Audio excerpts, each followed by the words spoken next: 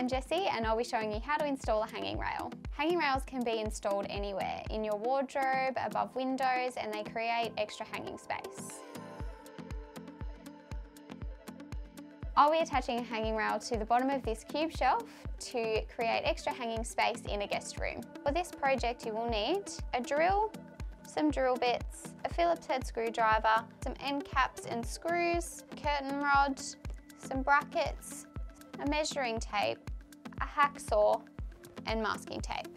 The first thing you need to do is measure the distance between the wall and the front of the shelf to find the halfway point. Take your bracket and place it over the halfway point and mark where your pilot holes will go.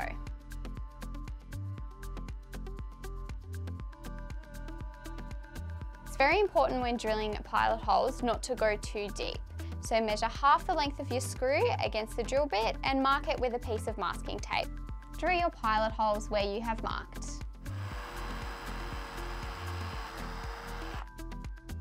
Screw the bracket on using your pilot holes.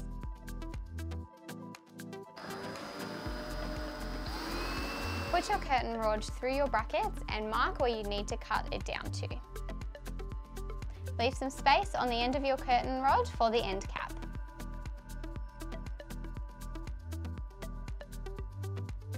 I'm going to take this outside and use a hacksaw to cut it to size.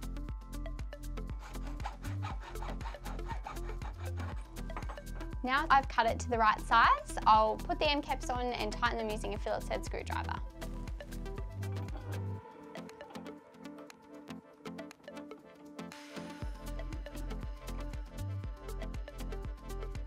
And there we go, I've added a hanging rail to our cube storage.